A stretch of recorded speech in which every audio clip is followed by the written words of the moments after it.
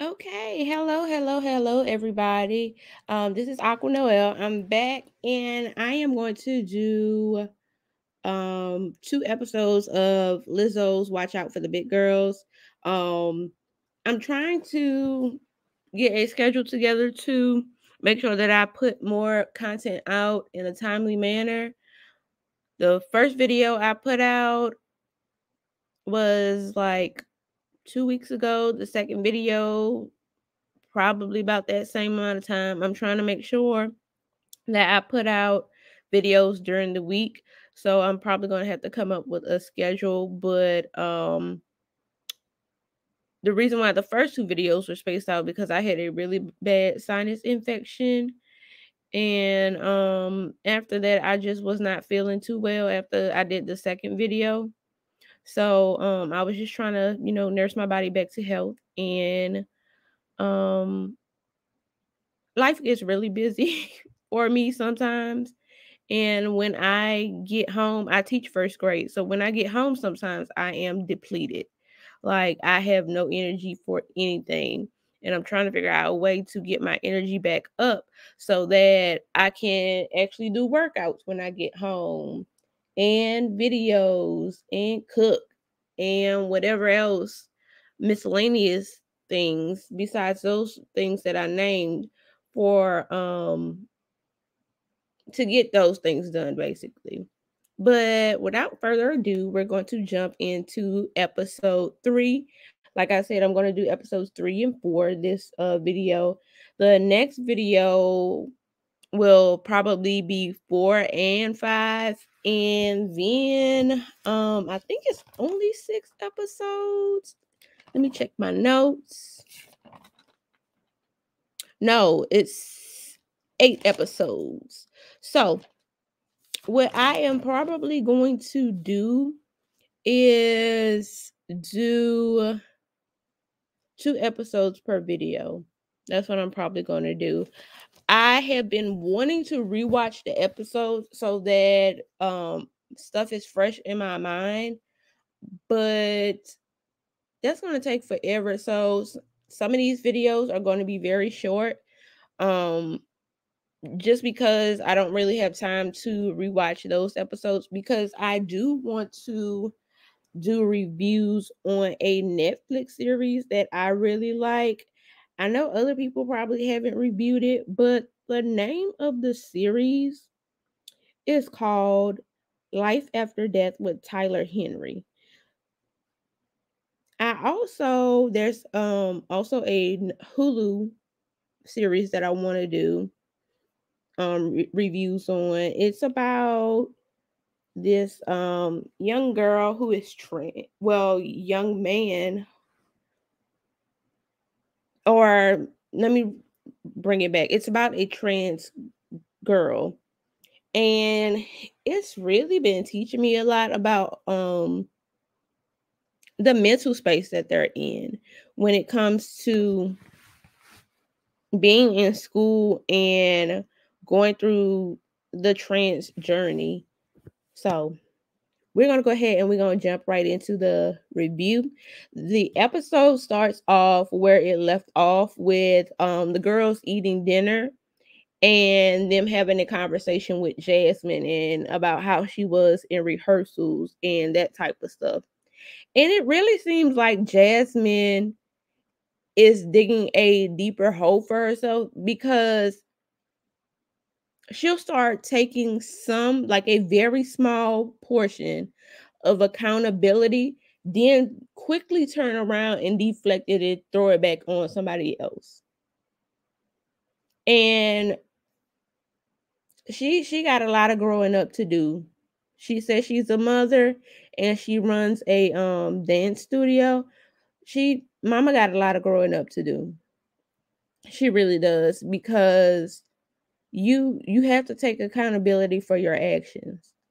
And that's going to come up again and at the end of the video, or at the end of the season 3 portion of the video, and y'all will find out why. So the ladies, they are told that they're going to meet with sensual coach Rashida Kanbe. And the girls are really excited about it because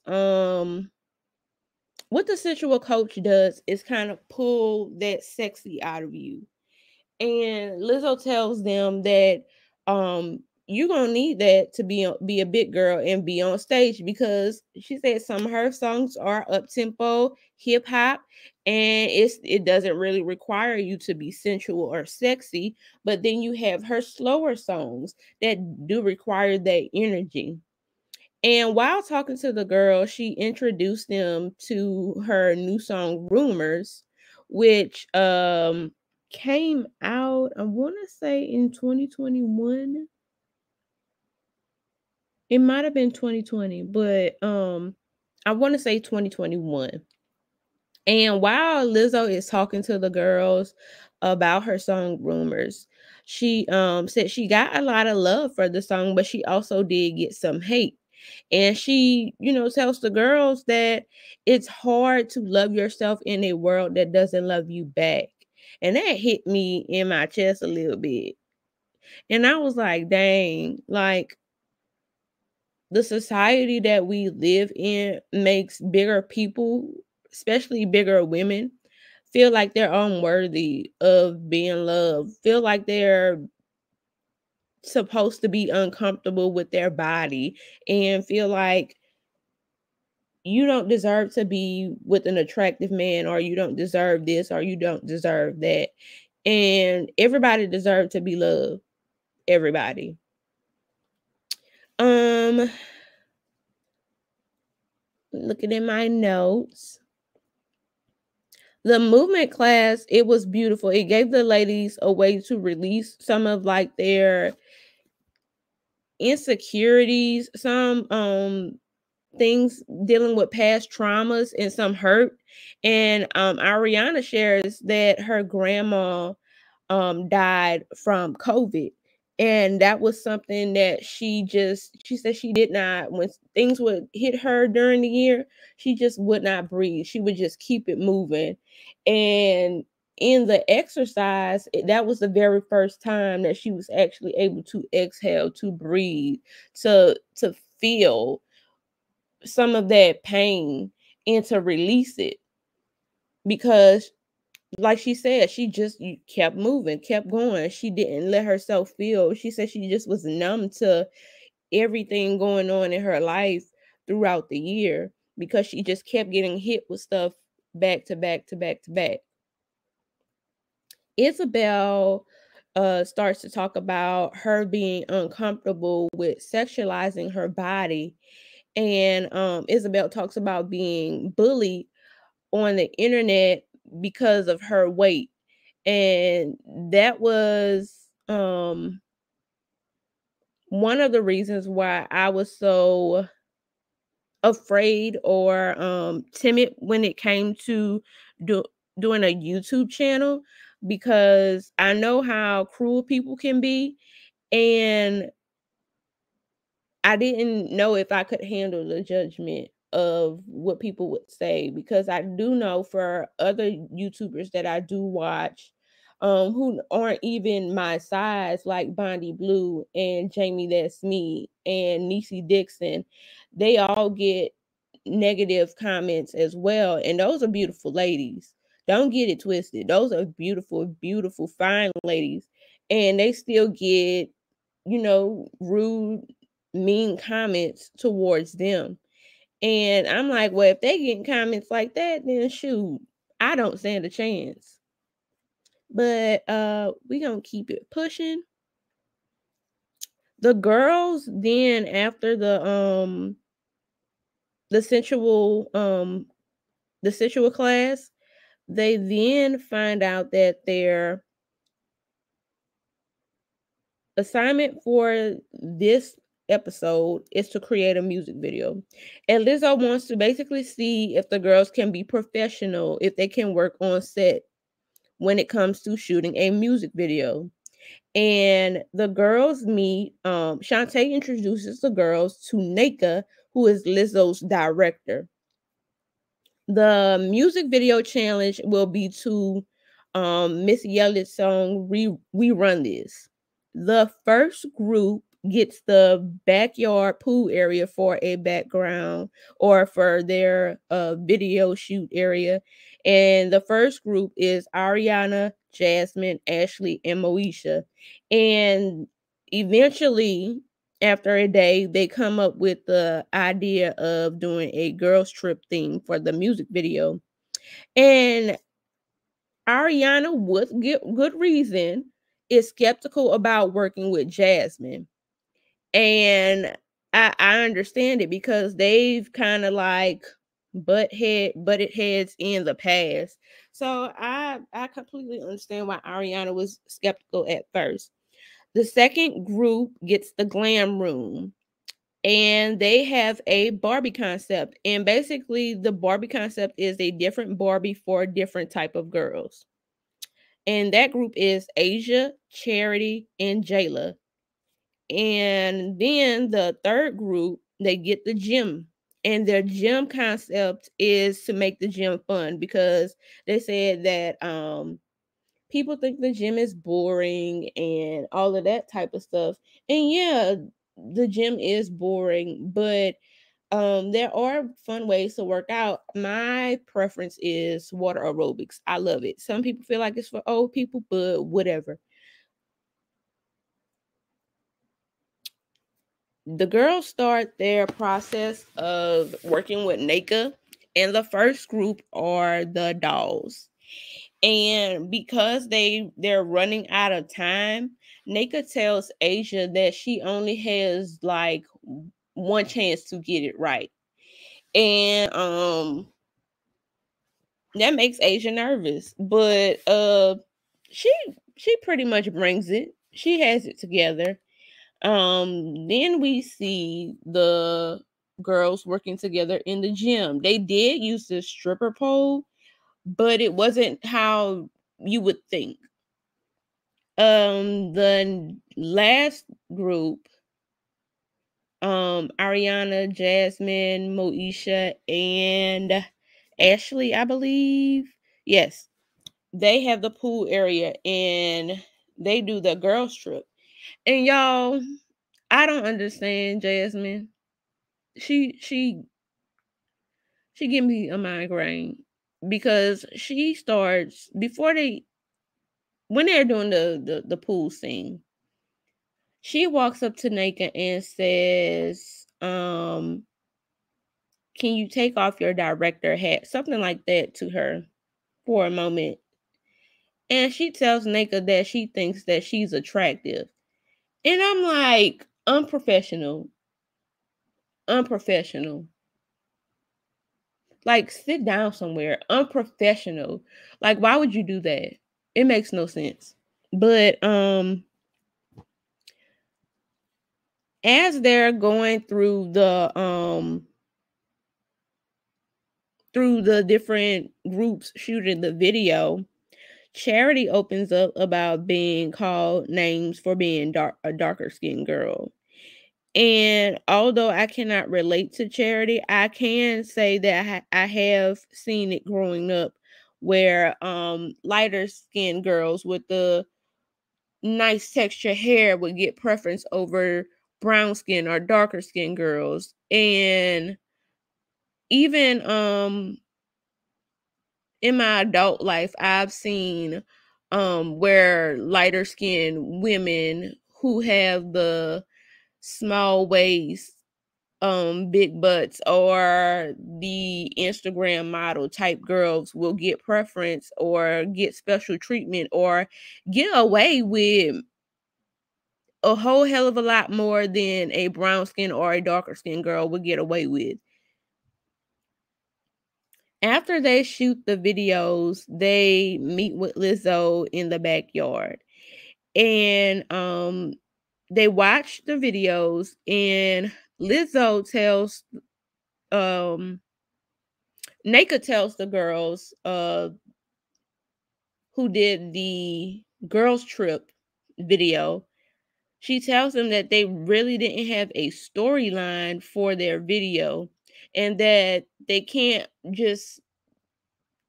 do dance in a music video and that be it. There has to be a storyline to the music video. It has to be a story.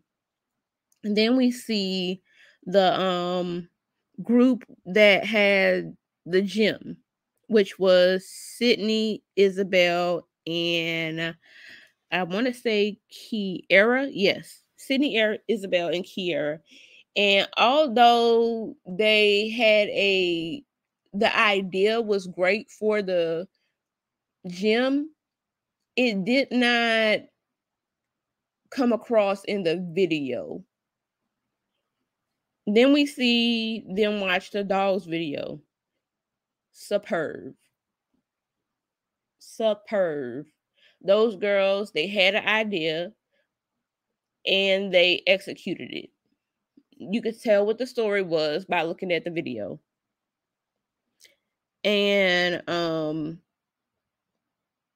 there's a moment where Naka tells Asia that she's a star, that she brought it. She told Asia that she only had one take, and Asia brought it. And Lizzo basically said Asia was a bad bitch on cue, period. And then after that, Lizzo gives out the awards. The person who gets the 100% that bitch award is Asia. Then she does the Juice Award. The Juice Award goes to the Dolls crew. And what comes along with the 100% that bitch award for Asia is an opportunity to be in one of Lizzo's music videos. Now, while they're congratulating the dolls in Asia and they're having a moment, Jasmine breaks down and starts to cry. And for the life of me, I'm like, what the hell? Like, girl, save your tears. It doesn't make sense to me why she acts the way she acts. It's ridiculous.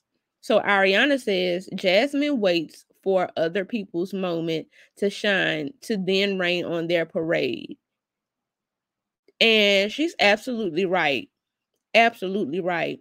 All she did was try to take the attention away from the dolls. And it makes no sense to me. And Lizzo tells Jasmine, and the reason why she says she's crying is because she didn't expect that moment when Lizzo told her she was unprofessional for flirting with Naka. And Lizzo tells Jasmine, your actions have consequences. And it's kind of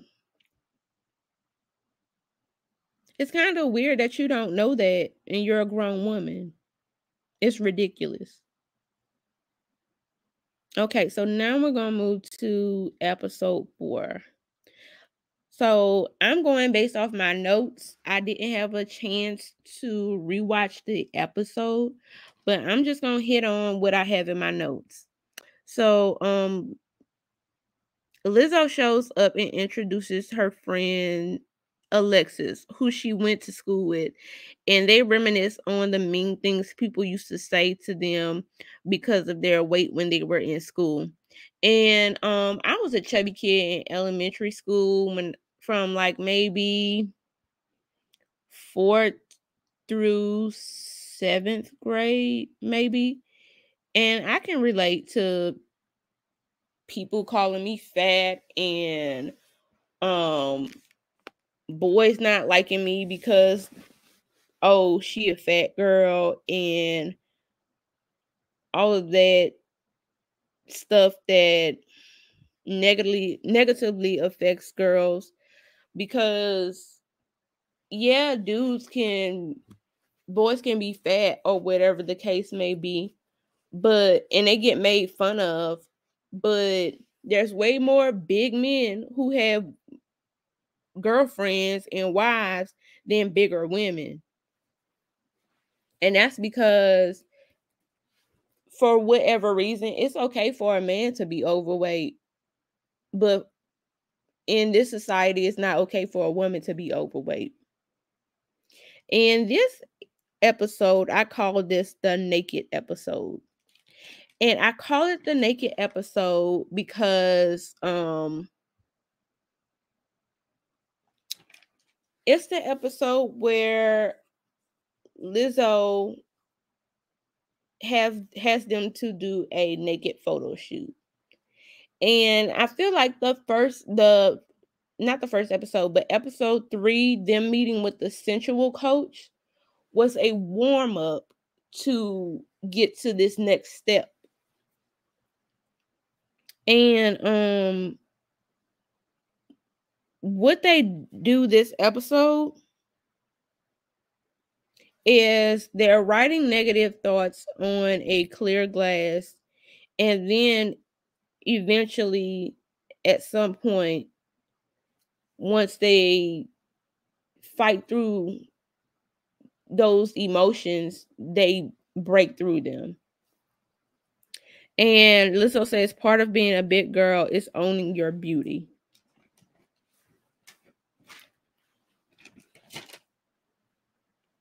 They also meet with a healing movement coach, Deja Joelle, this episode.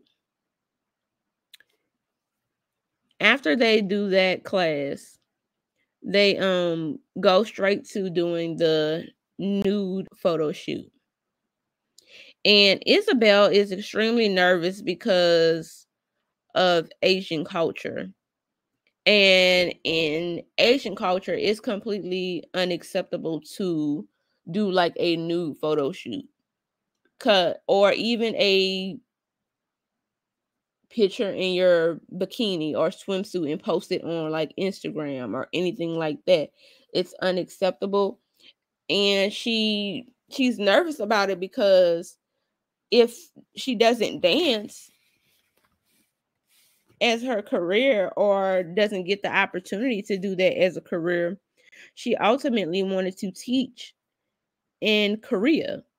And she's nervous because if it ever pops up, she knows that if she goes to an interview or tries to get a job in Korea, that it's a strong possibility that she won't get that job because of the photo or whatever they find.